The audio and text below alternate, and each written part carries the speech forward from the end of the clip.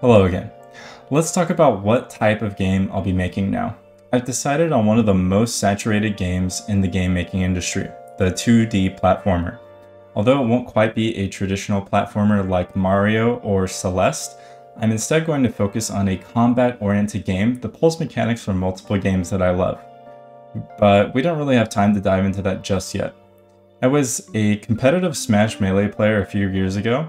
Not that I was inherently good or anything, but I very much enjoyed the combat and the controls of that game. On a controller, when playing Smash Brothers, you have what is called the C-stick for all of your moves, or almost all of your moves. There were up smashes, forward smashes, down smashes, as well as all of the above in the form of aerial moves, with the addition of a back air and a neutral air. I want to implement a similar control scheme for my game eventually.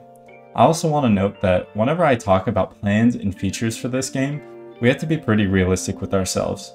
These will take months, potentially even years to create. It really depends on how much I feel like applying myself. We first, however, will have to get the absolute fundamentals of a 2D game down. That is to just make our character collide with the ground and platforms and make him move from left to right and have a camera follow him and have him jump.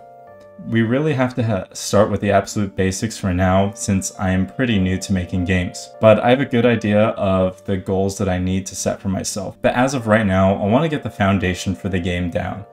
In short, this game will be two-dimensional with an emphasis on combat, and of course all ideas are subject to change.